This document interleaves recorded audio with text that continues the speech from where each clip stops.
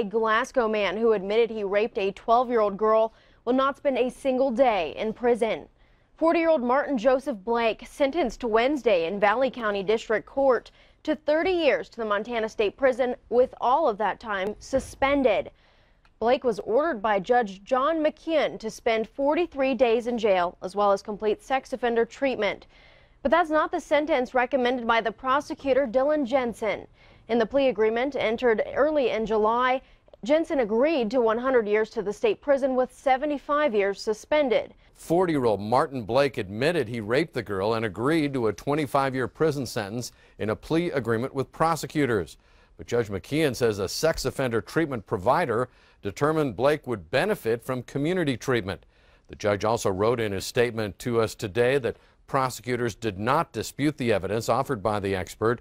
McKeon added that the victim's mother and grandmother testified in Blake's defense and said he did not deserve to spend years behind bars.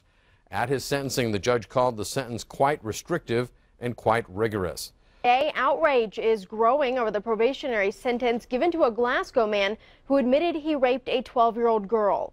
More than 2,500 people have signed a petition that went up just last night on change.org calling for the impeachment of Judge John McKeon.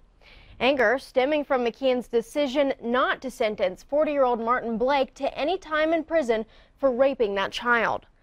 Blake was sentenced to 30 years to the Montana State Prison with all of that time suspended. Petitioners say McKeon failed the community by letting Blake go free. McKeon is set to retire at the end of November.